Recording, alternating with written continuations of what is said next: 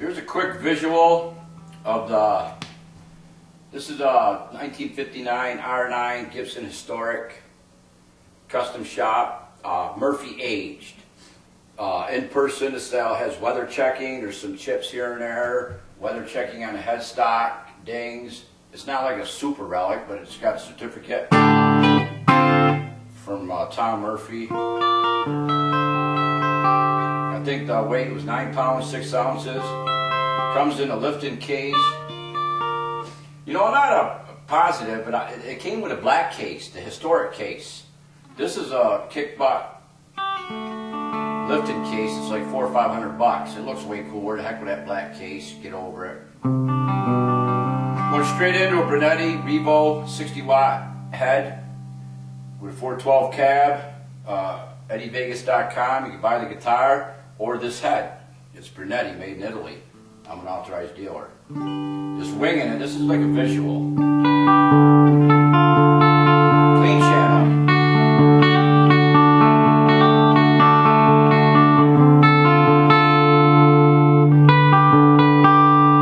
That's bell tone.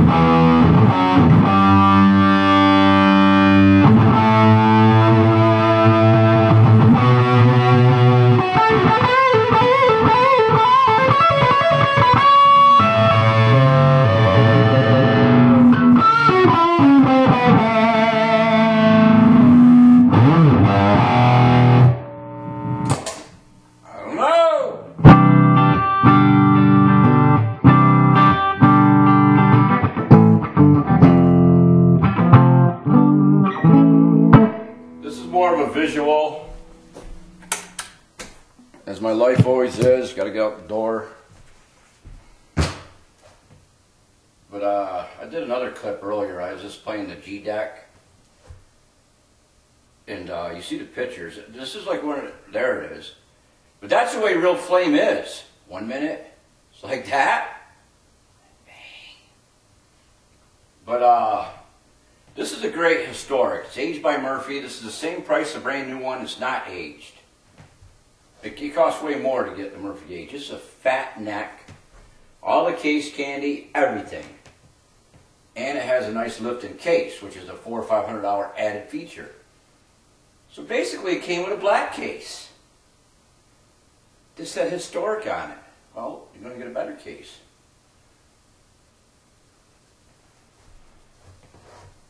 this is like darn cool. Over there's a real 59 burst. Yes, it's better.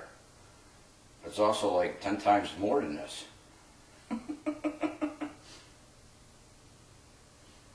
So, handpicked by me.